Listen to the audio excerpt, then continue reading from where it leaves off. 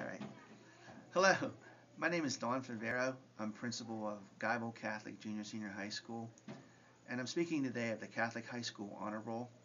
It's an organization consisting of Catholic university professors throughout America. In fact, the president is the president of Catholic University of America, and they evaluate the 1,200 plus Catholic high schools in the country. And we've made it known from day one that our goal at Geibel Catholic is to be recognized as one of the top 50 Catholic high schools in the United States. And we'll be recognized in terms of our Catholic identity, our commitment to civics and service, and also for academic excellence.